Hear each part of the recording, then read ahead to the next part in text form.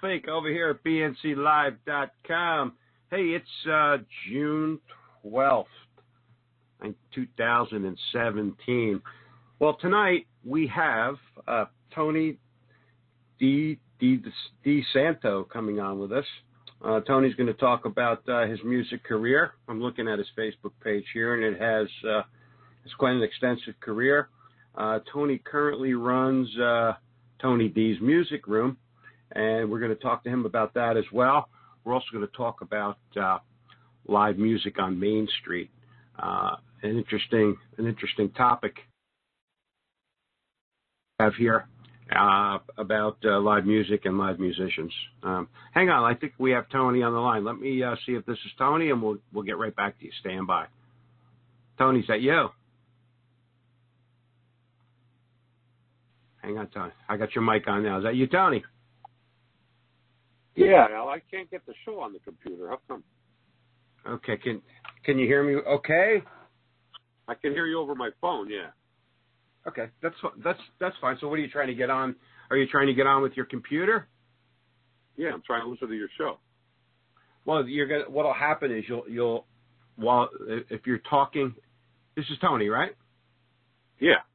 Okay. So if you're talking, the phone is your microphone. So if you're talking, the show actually, and you listen on the computer, you're going to hear a delay. It's going to be confusing. No, I wanted to record the show. I don't need to put the speakers on the computer. I just got to get it to play, and then I can turn my speakers down. Okay, so you would go to BNCLive.com. I believe it's /live now. So hang on, let me check for you. I don't remember. What does it say on the? Pretty silly. I don't know my own URL. I post. It's like driving. It's like driving down a street. You don't never know the name of the street, but you drive down it every day. I'm on that page. Okay, so you'll actually get a recording of the show because we're actually recording the show now. So you'll actually get a recording of the entire show. All right, so you don't really have to worry too much about that. You'll have a nice clean recording. So what's going on, Tony? How you been? I'm all right. Doing okay. How about you? It's good. I'm always posting on your page, and I appreciate that. You allow me to post. You're always liking my posts and stuff. Why don't we start a little bit? Why don't you tell us a little bit about your music career? Kind of, where did it all start for you?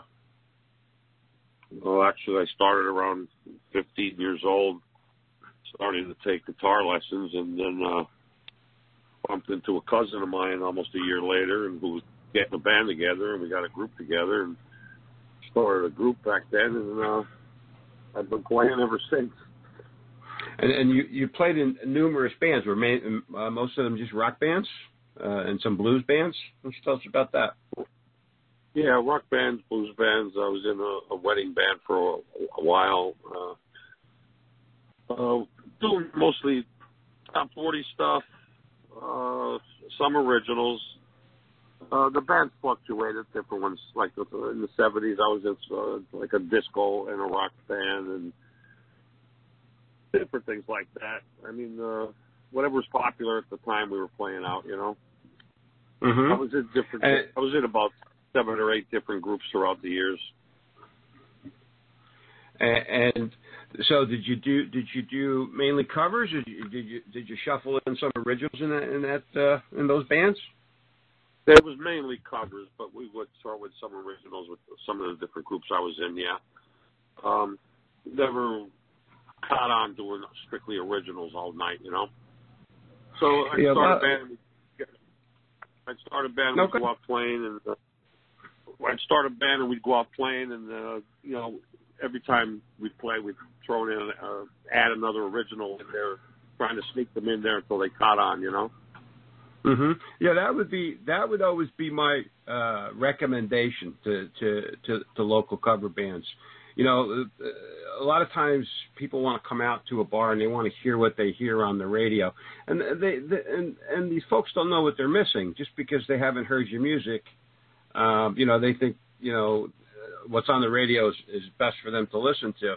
But there's a lot of original music from these local artists that are just as good as anything that you would hear on the radio. The main FM radio. So I would always encourage them. Hey, you know what? Why don't you try to sneak in? If you're afraid, a lot of times the bar owner doesn't want you to play originals. Did you get that from them, from the club owners? Don't play originals. Play what they want to hear. Yeah. Yeah. This area was real big on covers. That's what you had to mainly play around here.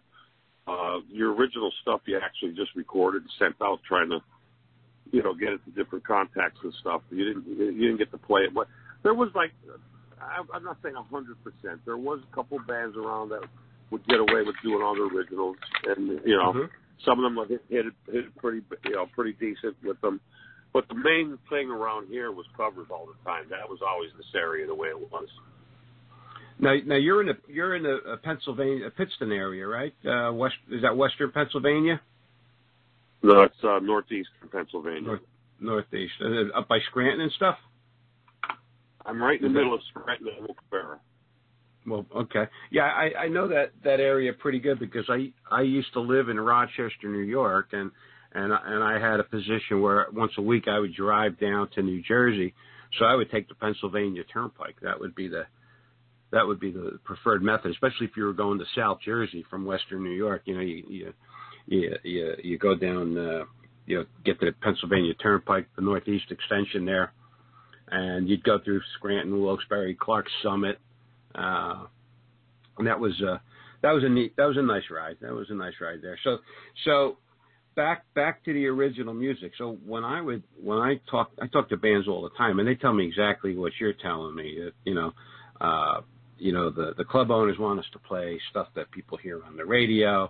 We want to keep the people up, interested. That's what they want to hear. So I say, well, why don't you just sneak in a cover? Don't tell them it's a cover. Just play it, and then look at the crowd's reaction. If you get a great reaction to the play, you got people up dancing or really enjoying the music, then you can tell them, hey, that was one of our originals. So here we go. Now we're going to do the Rolling Stones. So that would kind of be my. You can get away with originals in the bigger markets like New York with Philly and that. You can probably get away with doing original stuff more there than the smaller markets like in this area here. Mm-hmm.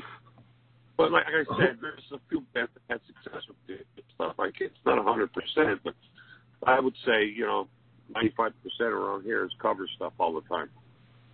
And then when you do your cover stuff, who do you model your playing after? Do you have particular artists that you like to play, or that you've gotten your techniques by following certain artists?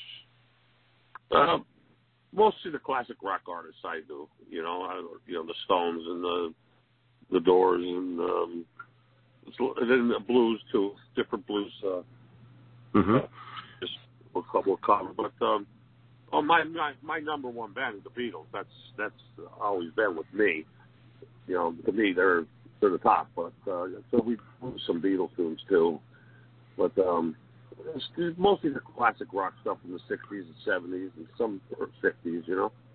Mm-hmm. Now I notice you play guitar, and yes. I also see you have an acoustic guitar too. So what are you doing these days? Are you playing electric? Are you playing acoustic? Are you out still playing with different bands now?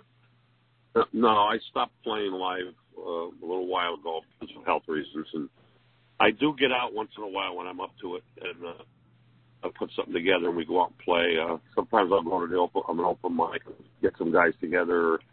Once a year, I was holding a Christmas bash where I would get my whole group together and then we'd have 4 or 5 local bands and have a big Christmas bash. I bet you that's a lot of fun. Yeah, that's a lot of fun. Brings back a lot of nostalgia. You see a lot of the old people that the folks that came out to see you in the past. Some fans, from the past. You run across a few, yeah, sure. But people now that are my age that followed us then. they got families and stuff. It's hard for them to get out a lot of times. So that's why actually doing a couple times a year, I get better reaction than if I was trying to go out there every weekend. You know what I mean? Oh, absolutely, because it's a big event when you're only there a couple times a year, 3-4 times a year. That's an event that reminds people, oh, you know, we have to go there. So if you go, you know, going every weekend, you know, unless you're traveling, you know, and traveling stuff. Yeah. I have different musician friends that keep pushing me. Come on, you know, they realize, you know, it's hard for me anymore to do, but they won't let me cash it out in 100%. You know, they keep me going. Yeah, they pull you back in. They pull you back in. They miss your participation.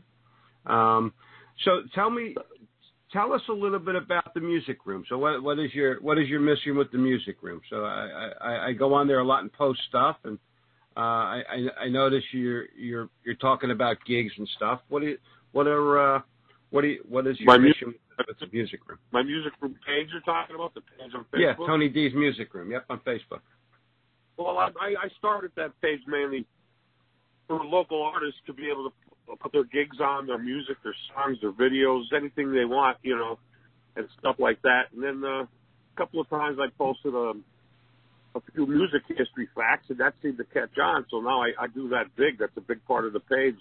Every night, I'll do 40, 50 music history facts on there, and along with the posts from different bands and stuff. And then I promote my own songs on there that I record. I have a home studio here that I record covers and originals, and you know, I'll put all the instruments in myself and do the vocals and stuff. And sometimes I'll have friends over and we'll do some songs together, and I'll post them on the page along, you know, on other sites also. But I mainly started to try and help local musicians out to put their music on and, you know, announce their gigs, where they're playing and stuff like that. So it's about half of that and half of the music history now. Do you ever do Facebook Live? You ever do Facebook Live and do some of your original songs on Facebook Live? I started doing that just recently, right from here from my music room. I went on Facebook Live, just me and the acoustic, and do covers or originals, do both. You know, and it seems to go over better than when you post it on YouTube. Yeah, well, especially if you have a lot of following, because now they get to see you live. You know, they get to see you live, and how often do you do that? I'd like to actually catch you a couple of those. They stay up on Facebook, right? Yeah, I post them on the music group page and on my personal page when I do a live one, and I mean, they're there if you dig for them. You know, after so many days it's buried, but I've done about maybe 6, 7 of them so far. It's just playing live without any equipment, just singing and playing the guitar over through the iPhone, you know. So you basically put the iPhone up like you would your microphone up on a stand, right? And then basically just play into it, and then not only do they hear you, but they see you. You know, I found that gives pretty decent sound. That gives pretty decent sound. It does. I just did one with a friend of mine, Bruce BARBINI. He's a bass player, and we were up here doing some stuff in my music room here, and I said, you want to go live on Facebook? And he says, yeah, let's do it, you know. So we ended up doing Dead Flowers by the Stones, and went over really well, you know. I put his bass through an amp, and the phone just picked up the amp, and it picked up my acoustic without any amp, and the sound came out pretty decent. That's very cool. So I'm looking at one I did. That's the latest one I did. You can see that one on my page, so it's still there showing. So I'm going to check that out. Yeah. Oh yeah, I think I see it here. It's with. I see a post here with William Green. Looks like he's playing something. I don't want to start playing it, but I'm looking at the music room background photo there, and I see you have. It looks like you have a whole wall of vinyl there. Is that what that is? Are those vinyl? Yeah. That's all vinyl. And those are all vinyl from the analog days, I bet, right? Yeah, yeah. I also have a shelf like that full of 45s. Oh, no kidding. There's a huge difference in the analog records than the ones you go out now and buy that are digital. Oh, yeah. You know, you go out to, and they're starting to sell 33 and a third again, LPs, and if they're not cut from the analog tapes, they sound okay. I mean, you know, I don't want to, you know, play them down, but they don't sound as good as the records from the 70s and 80s that were cut from the analog. Much warmer. There's a much warmer feel with analog and everything than the digital. Digital's convenient, it's quick and stuff, but you can't be recording an analog tape. That's the way to go. We do have one studio here, Holland Sound Studios, that's completely analog. And that's amazing. I wonder where do they get? I wonder where they get their tape. They must still make it. It must be expensive.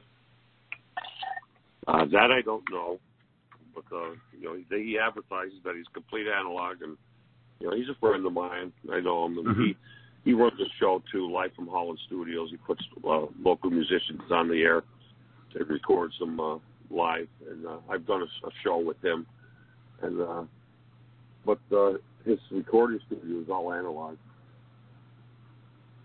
All right, I'm looking at a post here on Mercury Records. Vic Damone, you a big Vic Damone fan? No, that's the music history stuff I post. Okay. I try and post music history for all tastes. So you know, everybody, you know, you'll find tons of the music history, and it's all kinds of, you know, from the 40s all the way up till now. People, you know, I researched it, and you know, I try to find something for everybody's taste, every genre, and that, you know, everybody isn't going to like everyone on there because it's all mixed. But sure. Absolutely. You know who I like? I like Dean Martin. You like Dean Martin? Oh yeah. I love Dean Martin. He was the coolest guy on the earth. I know.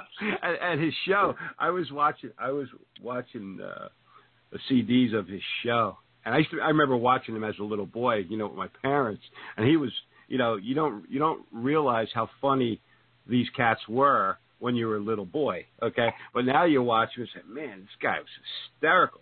Not only is he hysterical, he goes right in from his comedy routines to crooning, you know, and playing the music. And the guy, and he's there smoking and sliding down the banister. That was entertainment. That was entertainment. Yeah, it was. And he was funny as all get out. Yeah, Dino is the greatest. So tell me. So you grew up in the Wilkes-Barre, Scranton area? Yes. And now you've been a musician all your life. What other careers have you had? I know a lot of musicians they work day jobs. I work a day job, so there's nothing to be ashamed of about working a day job. Did you work in the steel industry or the mining industry up in that area? No, there's no steel industry on the northeast part. The mining industry is pretty much dead here now. My last job, I worked for 23 years at the international airport here, the Wilkes-Barre Scranton International Airport, in maintenance and crash and rescue. Oh, it's cool. Like in the emergency services, like fire department and stuff like that, right? Yeah, and in the maintenance department, upkeep of the airport. You know, that sounds like a pretty cool job. Yeah, it was good. It was interesting. Paid the bills, right? So I'm looking at. Yeah, absolutely. You got to put the bread on the table. Now I see you're posting here Jerry Lee Lewis. I liked him also. Was he one of your? I know he was chopping away on the piano most of the time. Was he one of your? I don't want to call him a mentor, but did you do any modeling after his style? I know he's a piano player, but singing wise. Oh, I love Jerry Lee. I mean, I didn't try and copy his style, but we do it. We used to do hits of the songs. But Jerry Lee, he's one of the originals. You can't beat him. You'll see. The music history posts are put on daily, and it's usually what happened on this day. in history. So everything from that I posted today would be on from June 12th in whatever year, Yeah, I'm looking down through the list here. Yeah, Ella Fitzgerald. So that brings a lot. That must bring a lot of people. That must bring a lot of people to your page. And is that a hobby? Would you say that's a hobby of yours? Doing music history, is that a big hobby that you have?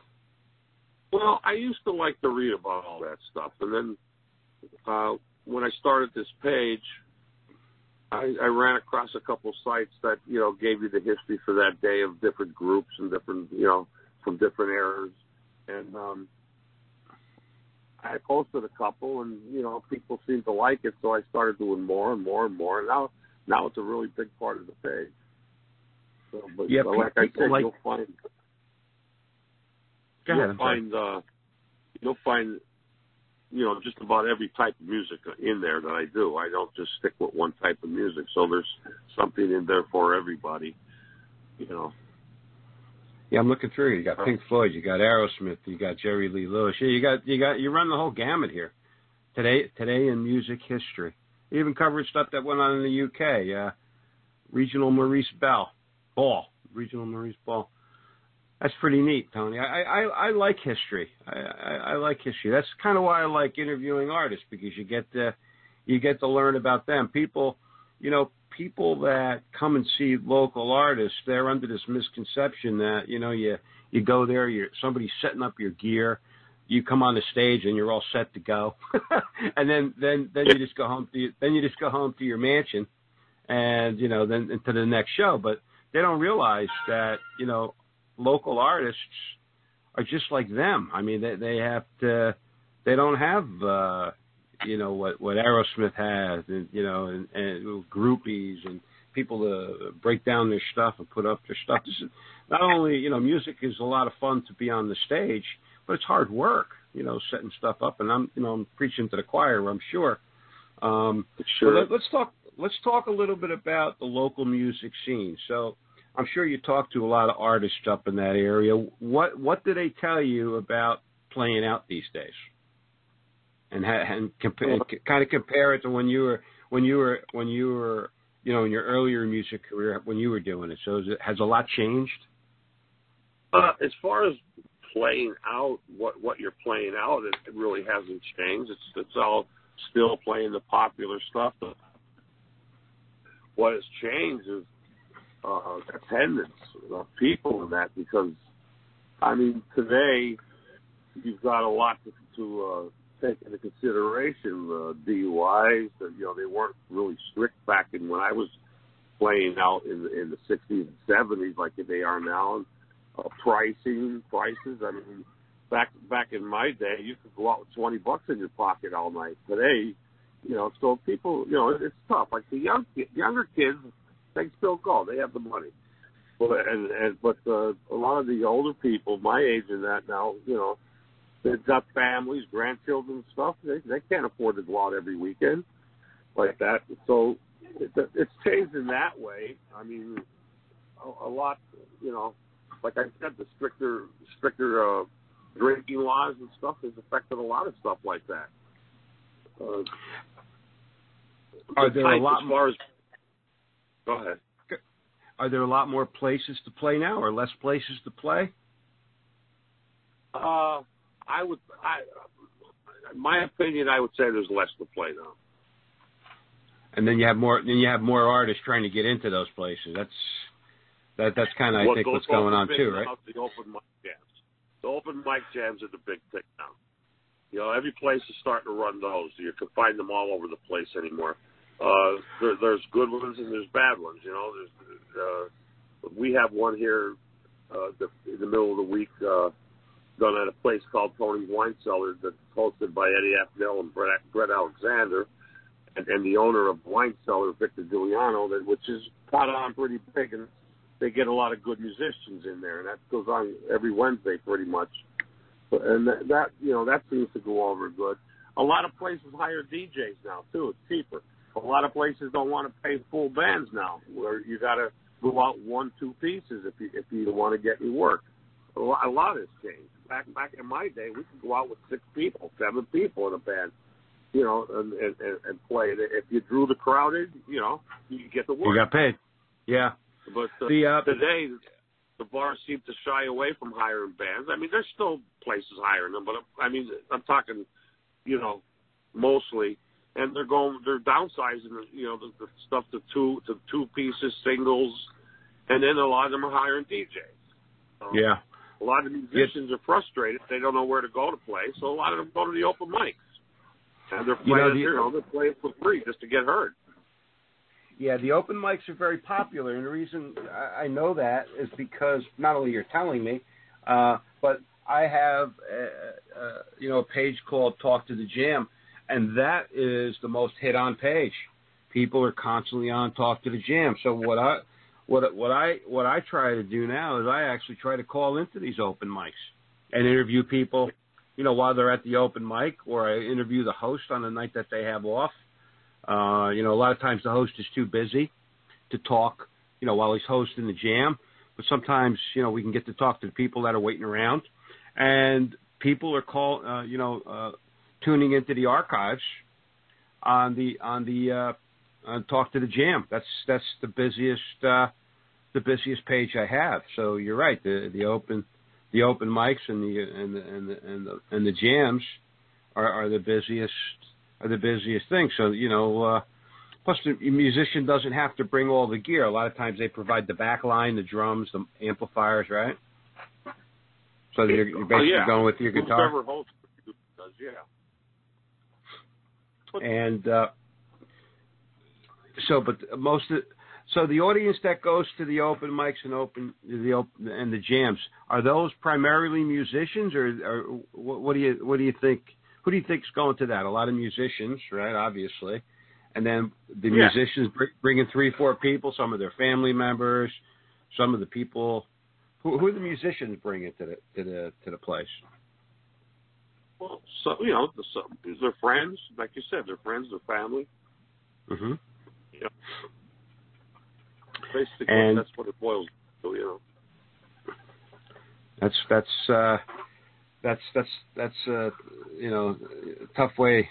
I guess most of the musicians there aren't getting paid. They're just going to play, like you said, right? That's right. Yeah. Now, really, the only way these days to make money in music is really to tour. Even the most popular bands, the national acts, they have to keep touring and you know, going from town to town. I would imagine that's how some of the bands, the local bands today, are doing a lot of traveling to you know, different places. It's a tough life. Yeah, it's a tough life. When you played regularly, did you do a lot of traveling, or did you have a fixed circuit that you went on? Well, some of the groups we stayed within the. Yeah, we're kind of, you know, down in the Philly area, stuff like that. But so we're kind of losing you a little bit, Tony. Can you hear me now? Yeah, but you're breaking up. I guess it might be your phone. How about now? I just moved it. Yeah, that's better. That's better. Okay. Yeah, so you played a lot in the Philly area, I guess, when you were playing out more often, right? I didn't play a lot, but yeah, I played down there a few times, you know. Mm-hmm. That was tough, though, doing that travel. We had roadies and stuff then, and, you know, a band truck that they took and set up before us, and which was good, you know. But, that's a hike. It was, you know, it is. That's a hike. And plus, you're probably working a day job on top of that, I would imagine. Yeah, well, I had to. I mean, I got married young, so, you know, I had to always make sure there was an income coming in. Well, you know, I've met very few musicians, local musicians, that did not have to work a day job. You know, it's especially recently. You know, kind of like a band where they're playing a casino, I would imagine you're playing a casino, you're getting a little bit more money than if you're playing in the corner bar. A lot of guys tell me that they make more money when they play these festivals and stuff. Did you find that to be true when you were playing out a lot?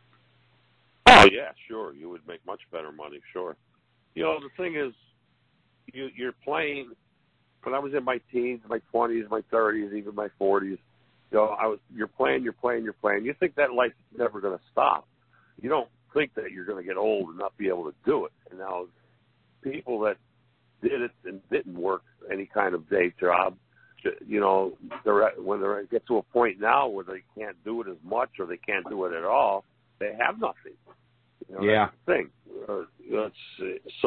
But you don't think about that when you're younger. You think like, I'm always going to do this. You know, I'm always going to have the income.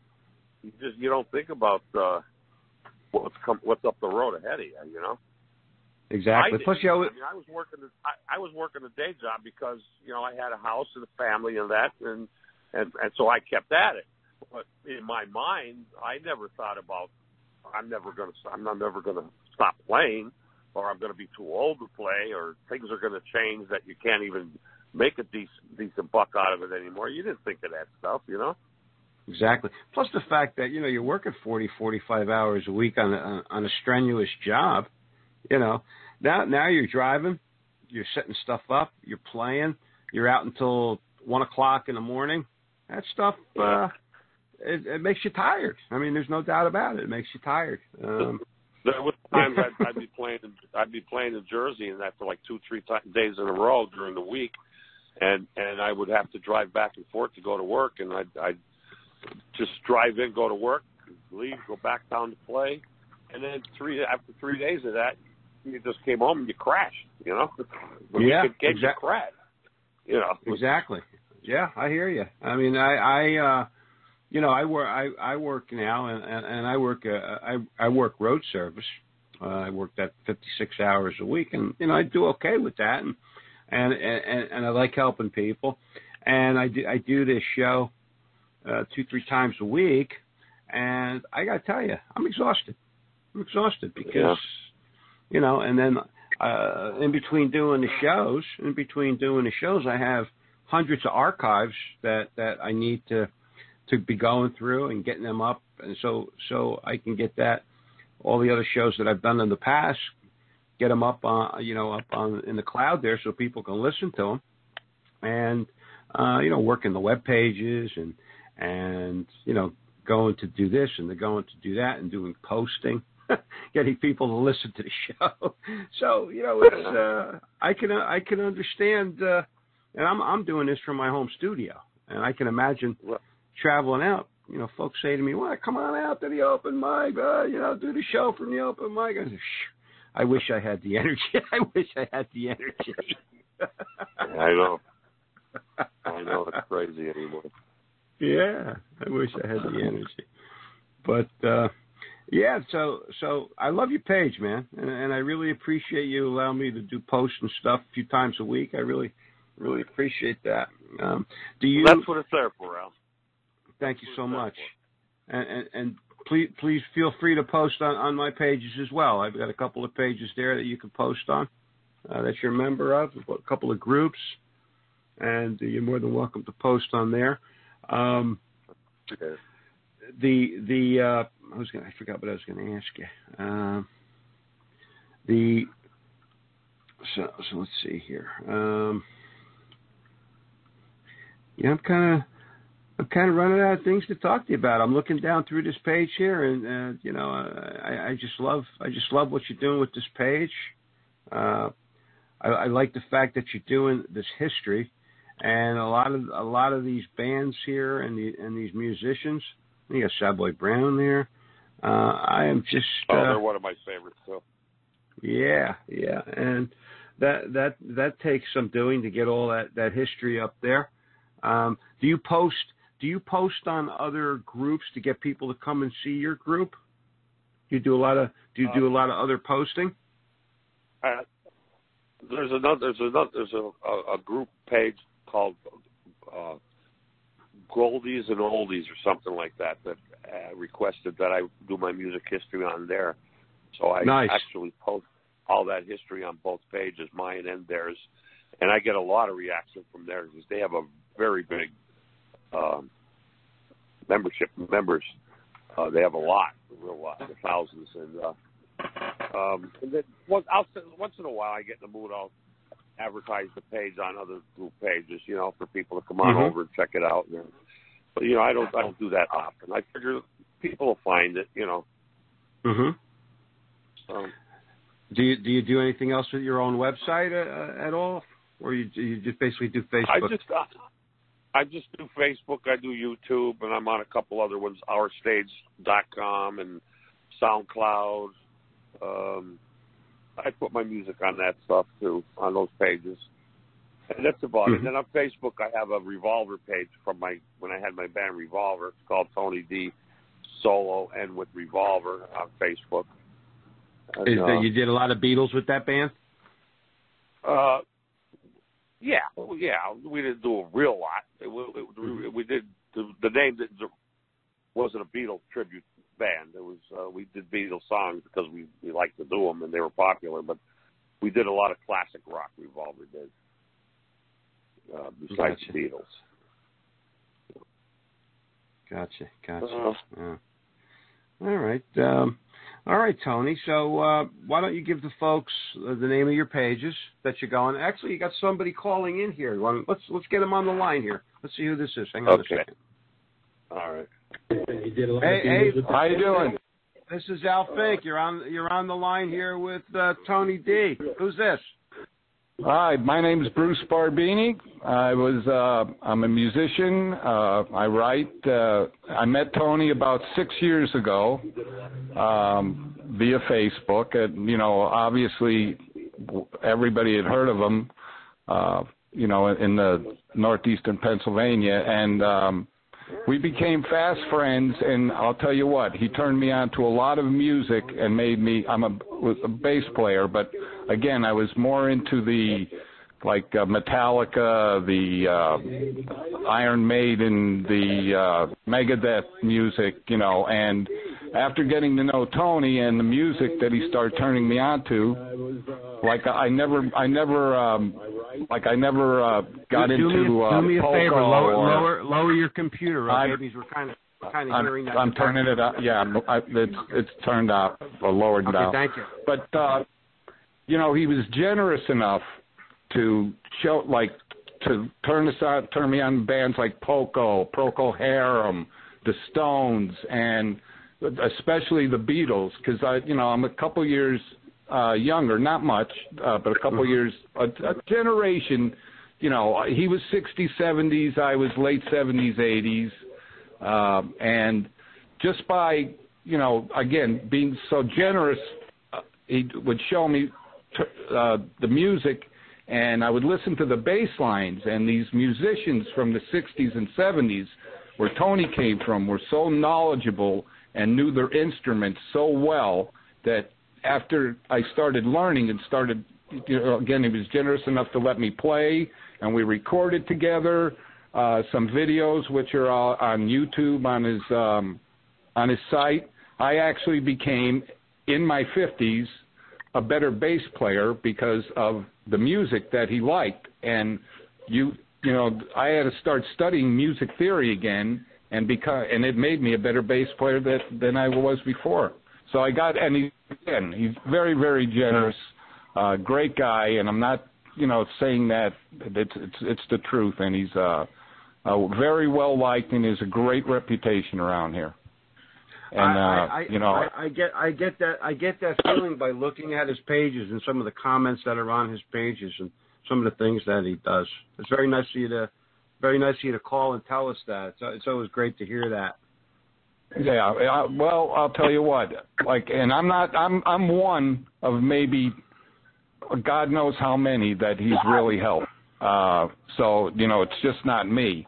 And till this day, we're still playing, and here I am in my 50s, and I'm having the time of my life learning all this new material, and again, it just made me a better bass player. And, you know, Again, it's just not me. And again, it's his generosity of being able.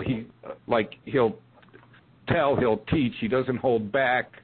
He's not in any PA we have sort of sometimes the musicians butt heads. It's not like when I was out in California where they help each other. Tony's willing, more than willing, to help, show, and teach. And, not only is he a very good friend, but he's a terrific musician. And I have an absolute blast playing with him. Totally changed my whole outlook on music. And I've been playing for 35 years. That's fantastic. Where do I send you the check, Bruce?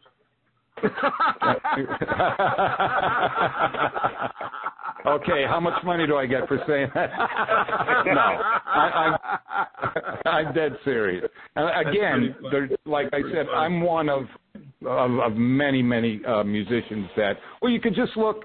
If you go and look at his videos, you'll see all the people that he's played with. Well, that he was generous enough to share his music room with and make videos with. So again, and it's just it's really a blast, and I absolutely love playing with him. I really do. And I'm recording a new album as we speak, my first solo album, and a lot of it is influenced, believe it or not, by the music that Tony has turned me on to. Like my first album that I co-wrote with another group was a metal power chord album that went over good. The type of music that I grew up with Alice Cooper, Kiss, and I missed the Beatles era and the Poco and the Procol Harum and the Kinks and the Stones, and it's just his generosity that said and again, learning these bass lines, because these musicians like Tony really knew their instruments. There's a big difference from the musicians today that will pick up a bass or a guitar, and in 3 months, because of the way they look, that they could be superstars. No, back when you're learning a song by the Stones, a Bill Wyman bass line, or a Gary Thane bass line from Uriah Heep, you better know what you're doing, and you better be a player. And Tony is one heck of a player. And writer, by the way. And a better friend, to be completely honest with you. And that's it. That's amazing. Hey, Tony, I see a piano in the background. Do you also play the piano? Well, I don't play it out live. I use it when I'm recording, songs and putting all the instruments in, Mm-hmm. So I know a lot of musicians, they actually compose the songs on the piano. Is that kind of what you do with it? Yeah, a little bit. Yeah, Okay. I've written a couple songs that I did on the piano. I do it mostly with guitar, but I use it to put on, mix in with all the instruments in on the songs mostly. I teach myself it more than anything. I don't call myself a keyboard player, but I try and learn how to do what I need to do. You know what I mean? I got you. Now, sir, the gentleman that called in, tell us your name again. I'm sorry, I didn't quite get it at the beginning. Was Bruce Barbini. Okay, yeah. Tony was talking about you earlier in the show. Yeah, it's funny. I had a little bit of a hard time getting on. I was getting a little anxious trying to get on here. I started at about 7:45, but I finally got in.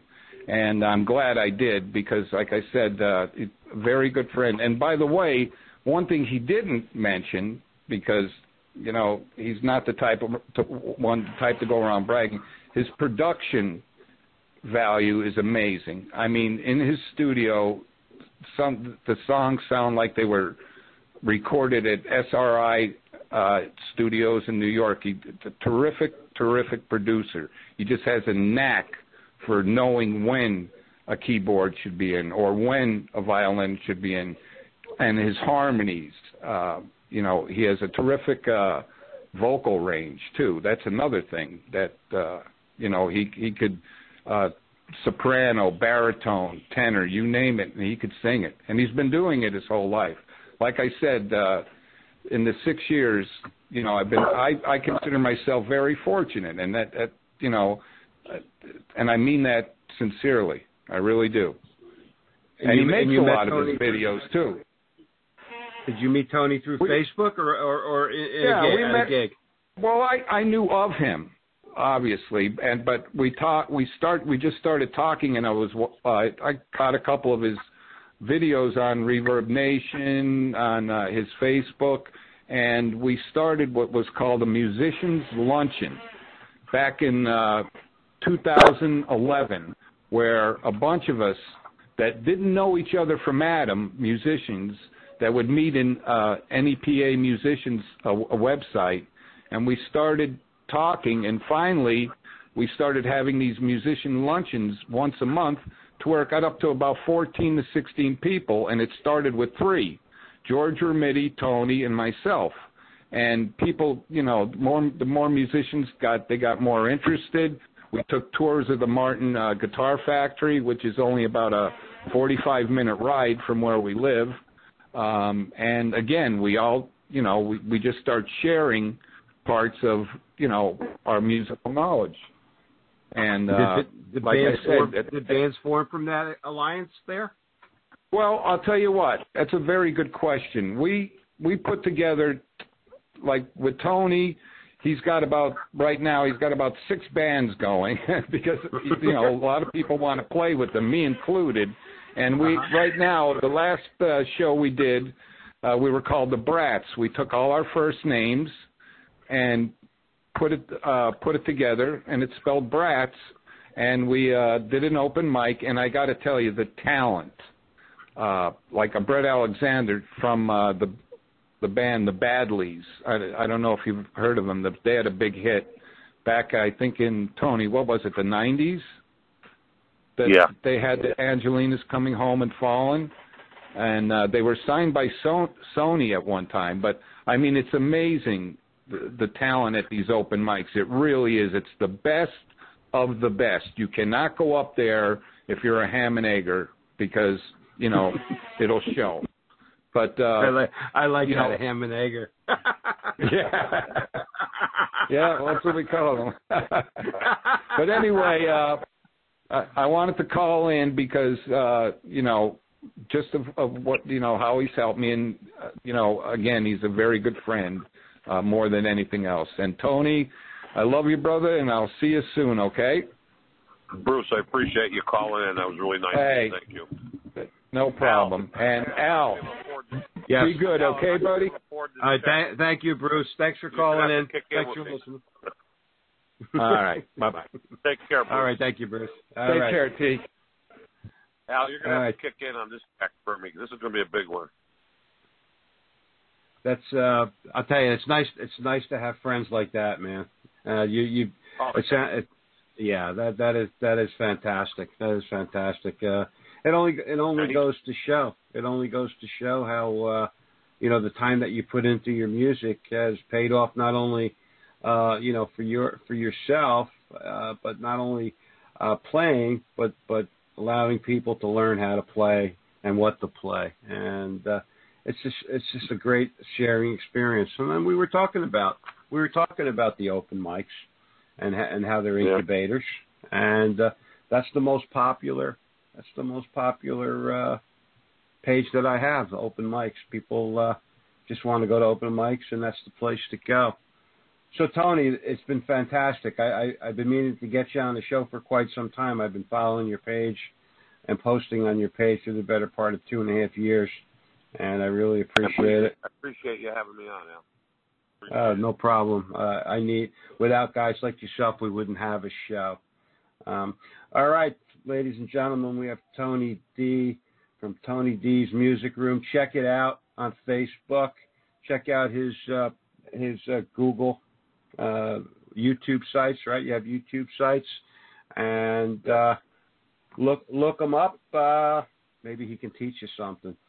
All right, Tony, we want to wish you a good evening. Want you to stay well. How is it up there today? Pretty hot, I bet, right? Yeah, like 90. First time I got in the pool today. It was like 90 down. It was like 90 down here. I was over by the beach this late this morning, very early afternoon. It was really nice. There was a nice ocean breeze, but as you get further inland, I bet you it was a lot hotter. Well, it's summertime. Summertime is here. Beats that damn winter. We get lots of winter. Absolutely. Get lots of winter. We get much summer, so I take all that once a give. Yeah, absolutely. All right, Tony. So tomorrow I'll shoot the archive over to Tony D's Music Room, and you have it forever. You can post it up and post links to it, and it'll be a forever archive. Okay. I appreciate that, Al. Thank you. All right. Thanks for coming on with us. Be well. Take care. Keep making great music, and let's do this again. Absolutely, Tony. All right. This is Al Fink here at BNC Live. We thank Tony D. Tony is a great musician, great mentor, great teacher. You heard it from Bruce Barbini, and I'm sure there's a lot of other people that were listening that knows Tony. And hey, without guys like Tony, we wouldn't have a show. Get out there and listen and see some local musicians perform. You don't know what you're missing if you're not listening to them and a lot of their original music. I know you like the covers, but the original music from these guys is just as good. These guys and girls, just as good. And they need you to come out, buy their CDs, listen to their music. Don't drink and drive. If you're going to drink, get a designated driver. Get out there to these shows. This is Al Fink. We might be back tomorrow night with another live show, but I've been digging into the archives. I think over the last couple of days I posted up 6 of them. We got a new site coming up called localmusiconmainstreet.com. Okay, we're working on that now. We're going to build the show around local music and local musicians. Our show has always been around local music and local musicians. I'm just trying to come up with different ways to interest people getting out to see local music on Main Street. All right, this is Al Fink over here at bnclive.com. Be safe. Get out there. We love you all. Thanks. Come on back. Keep checking the website, bnclive.com. You'll see a lot of different updates on there. And also talktothejam.com. Up and running right now. Okay. Good night, Tony. Good night, everybody. Al Fink, bnclive.com.